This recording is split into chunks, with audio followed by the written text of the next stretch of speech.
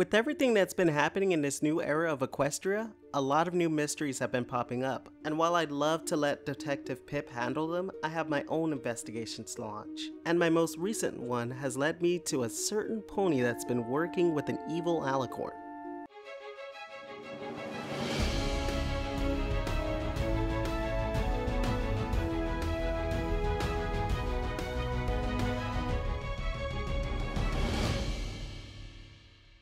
Misty is a clumsy pony that's willing to do whatever she has to do to get her cutie mark, even if that means kidnapping a baby dragon. But hidden within that powerful drive is just a pony that's just as confused with Izzy as she is with who she really wants to be. But there's more to it that many creatures just haven't realized yet, and it might explain why she works with Opaline. So let's start off with talking about what her motives truly are. Misty is a pony that grew up never knowing her family. All she had was just Opaline, who would use Misty for her own means. But that's not all. Misty's motivation doesn't only seem to be coming from loyalty to Opaline for her taking care of her, but it also comes from Opaline's promise to get Misty her cutie mark. For creatures that remember what happened to Apple Bloom, it's not possible for any creature to give another one a cutie mark. But why does Misty want her cutie mark so bad?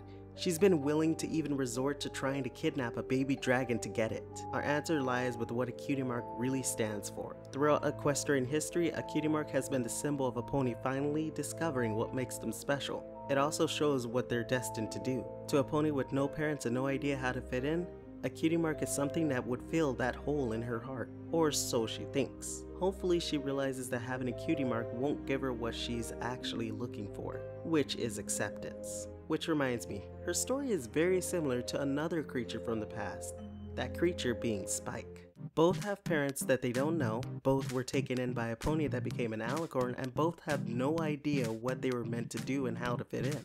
So basically, Misty and Spike are opposite sides of the same coin. One has a pony that loves him and cares for him, while the other has a pony that only wants to use her. Which is why she'd need a pony that can easily understand not knowing what she wants and how to move past that. And there's only one pony that can relate to that, and that pony is Zip.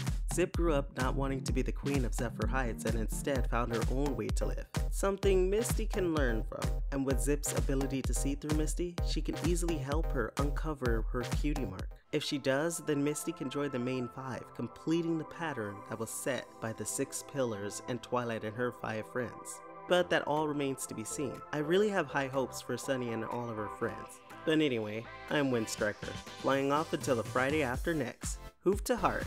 And a special thanks to all of my patrons for all of your love and support. And feel free to join me on Discord and Patreon for perks and more. Special thanks to my creature tier patrons, Princess Sam, Angel of Speed, with a very special thanks to my Derpy tier patrons, Scarmex and Trailblazer. And thank you all for being there for me. Hoof to heart.